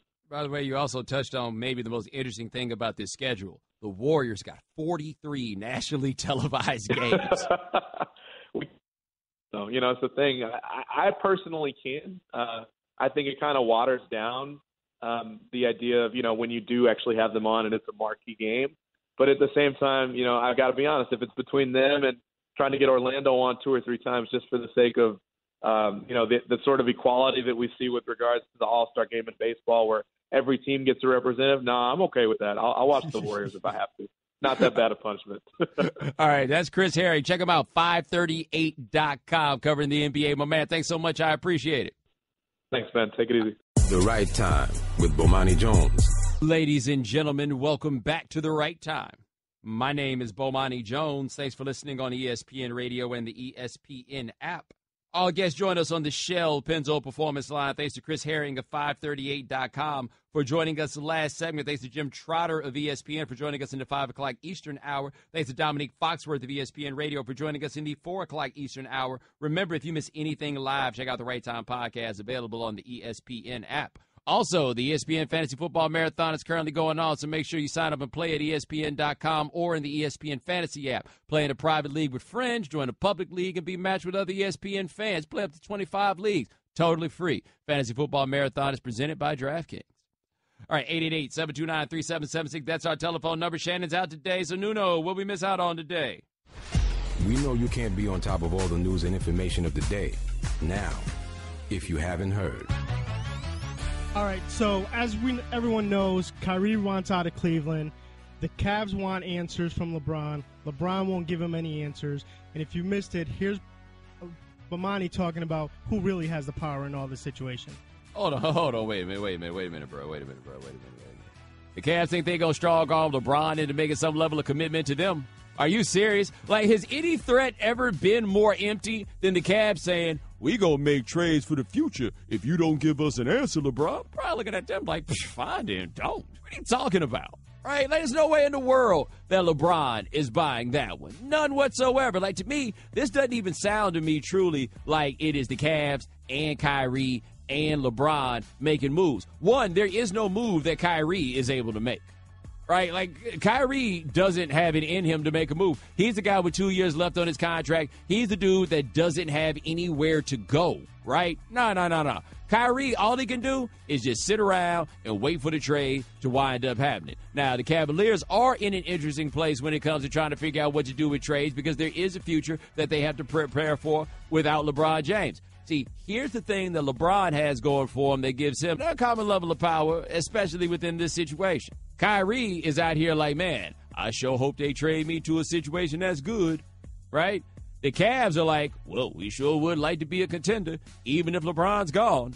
LeBron's like, I am the walking definition of contention. I show up, it's a contender, right? You drop LeBron off, put him on the New Orleans Pelicans, it's a contender. You take LeBron, drop him off in the French Quarter, get 11 dudes, it's a contender. Take LeBron off the Cavs, it's Cleveland. That's what we got, guys. Like that. That is what we have here. I'm trying to think of how hard LeBron's laughing at the idea that the Cavs think they about to strong-arm LeBron James. Where the hell we all been for the last 14 years? If the Cavs are ever in a position to try to strong-arm LeBron James into something, I feel pretty confident they would have done it already. They ain't got the juice to strong-arm LeBron. They don't have the power to strong-arm LeBron. And on top of not having the power to strong-arm LeBron, I would think that they would have the good sense to know not to strong-arm LeBron. But here we are talking about Dan Gilbert and good sense. So let me ask you this. Do you think we can get at a point this year that LeBron gets traded? No, I mean, he has the no trade clause, and I imagine that he would exercise that all the way until the end. I can't think they'd do anything crazy enough to make him exercise the no trade clause. But I do believe if that trade clause did not exist, the smart play for the Cavs, if they were trying to play for the future, the smart play would be to trade LeBron James. Except ain't nothing smart about trading LeBron James. All right, speaking of LeBron James, a couple days ago he tweeted out he was looking for a pickup game. So apparently, and he showed up in New York with Kevin Durant and Carmelo Anthony. So let me ask you, if let's say you're playing, your team just won, and they have next, you sticking around? No chance. No chance. No chance. Because I feel like the only reason for dudes like that to come out there and play pickup ball against regular people is just because they want to dunk on fools. Like, I can't think of any other motivation that you got being LeBron, being like, I want to go out here and play against regular people. No, sirree, Bob. I'm not. I have never dreamed of getting dunked on by my favorite player. No. I've dreamed of watching my favorite player dunk on some homeboys, or on top of that, more importantly, people I don't like. But not me, myself. What are you, high?